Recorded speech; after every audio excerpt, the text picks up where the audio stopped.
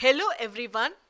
Now we know that Plantae kingdom has 5 divisions, namely Thallophyta, Bryophyta, Pteridophyta, Gymnosperm and Angiosperm. Now, is there an easy way to remember these 5 divisions? How to classify plants into these 5 divisions? Let us follow a systematic and structural approach. How is it possible that many multicellular plants are classified into only few groups, that is, broadly 5 divisions? If you see, the first level of classification among plants depends on whether the plant body has well differentiated distinct components or not.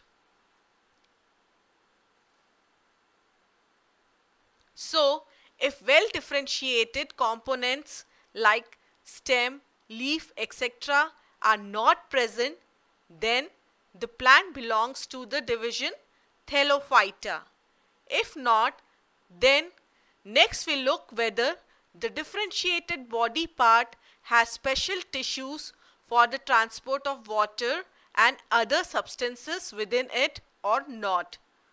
If this is not present, then it belongs to the division Bryophyta, like moss. So we can say bryophytes do not have any vascular tissues. If the plant has vascular tissues, we see if it produces seed or not. If not, it is a pteridophyte, that is, it reproduces through spores. For example, fern. Now, if it produces seeds, it's a phanerogam. So we ask, does it bear fruit or not? If it doesn't bear fruits, it belongs to the division Gymnosperm, which bears naked seeds. That is, seeds are not inside the fruit. For example, pine.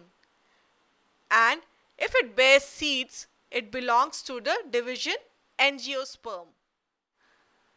Lastly, if it is an Angiosperm, we ask, does it have one cotyledon or two? If it has one cotyledon, it is a monocot. For example, coconut. And if it has two cotyledons, it is a dicot. For example, mango. So we see it is a very structural approach. We went from very basic characteristics to more advanced characteristics which are found in the more advanced plants.